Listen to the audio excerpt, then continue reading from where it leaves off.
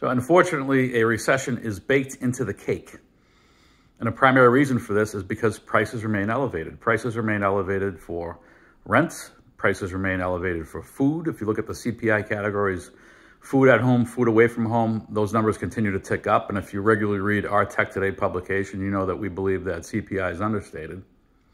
So simply because the rate of increase in these categories in terms of the price increases is slowing, it doesn't mean that prices have gone negative. Prices, in fact, are still climbing.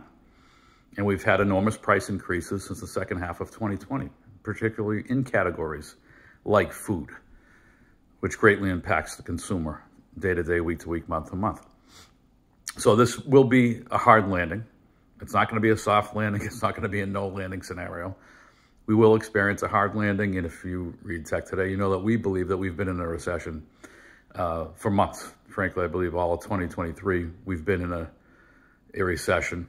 And that the reason why GDP is positive, the real GDP readings, are because of the fact that true price increases are not backed out of that real GDP reading.